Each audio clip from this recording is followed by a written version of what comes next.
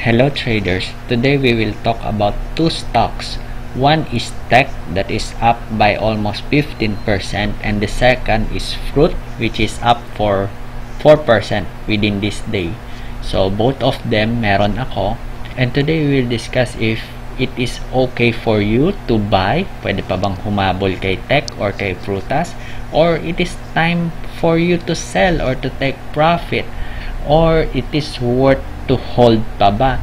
What are the compelling factors that pushing the stock, both Tech and Frutas, up? And if there is any other reason that can make these two stock go up even more higher. So if you are new to my channel, please subscribe and hit the bell button so you will always get the latest content that I make for you to be equipped with the latest market happening. So today we will talk about Tech first, okay?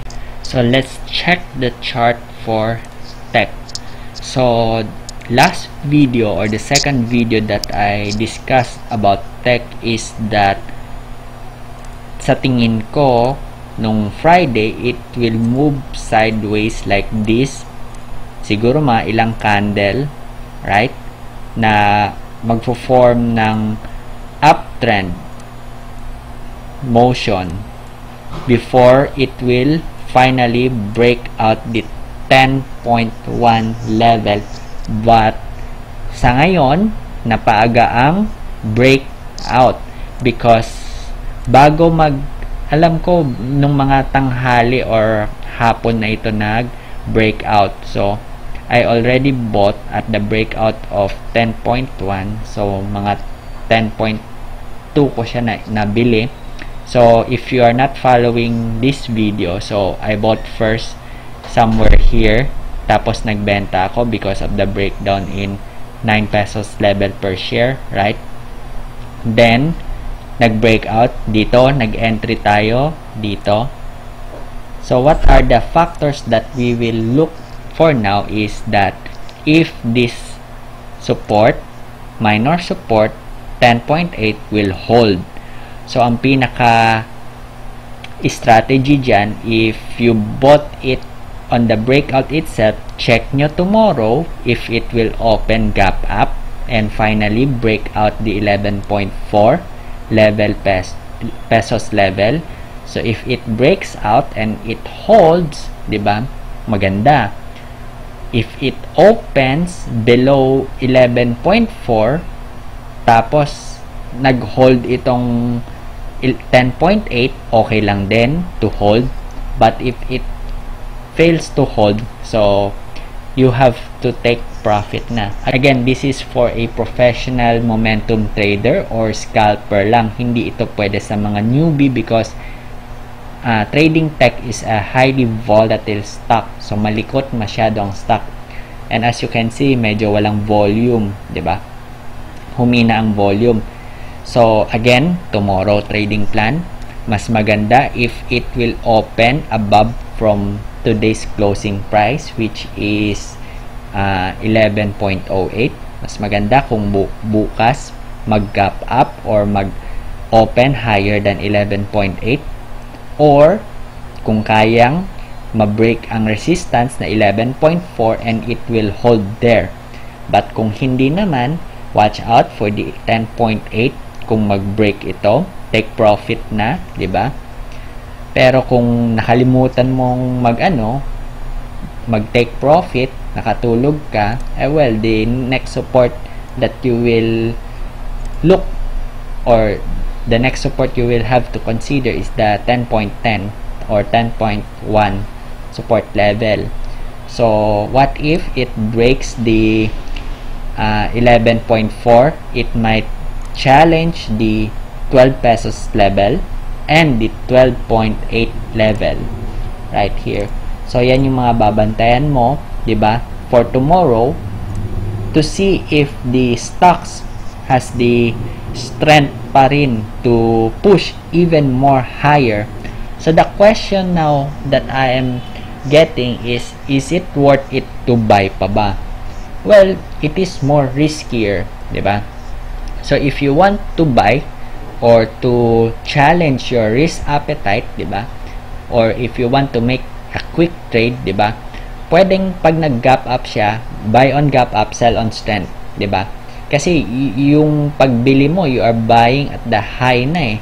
So, again, wag ka mag-go all in. So, kung may portfolio ka na like 1 million, kahit siguro 10% lang yung i-trade mo doon. Wag lahat.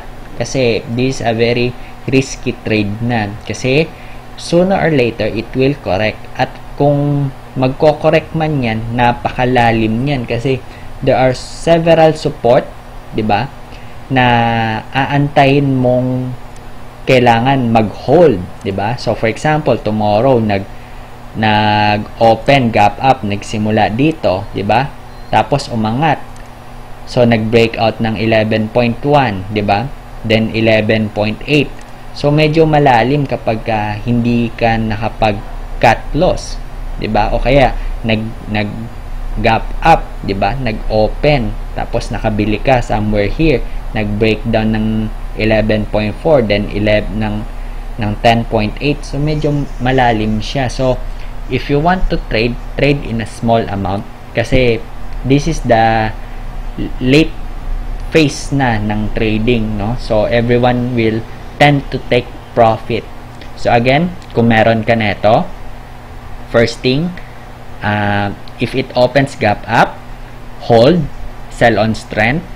If it opens lower than yesterday's closing, pwede ka na mag-sell, or if you want to hold, okay lang as long as this 10.83 holds. If it fails, pwede ka na mag-sell. Kasi dito ako nagbumili 10.2 eh.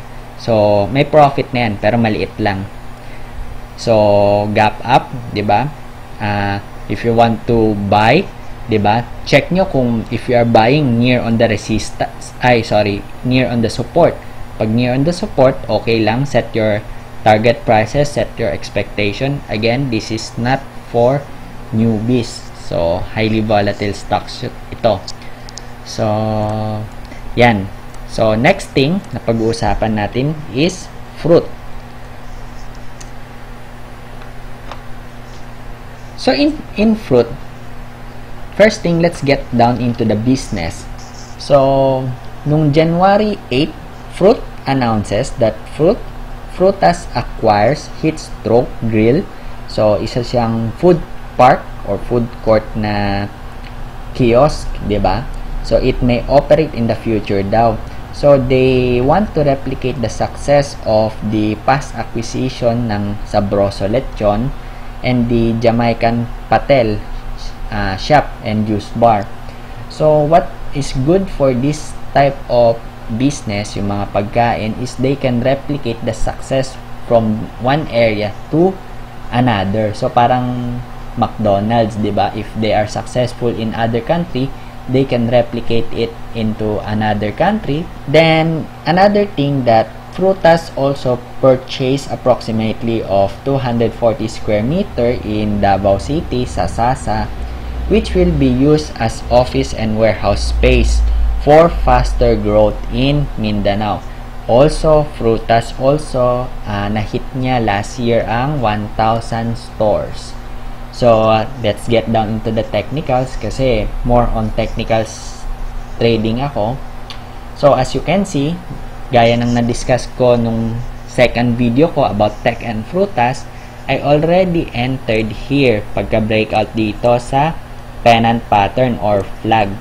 So, gaya ng sinabi ko dun sa video na yun, it will show some resistance at 1.69 or 1.7 because it is the IPO price.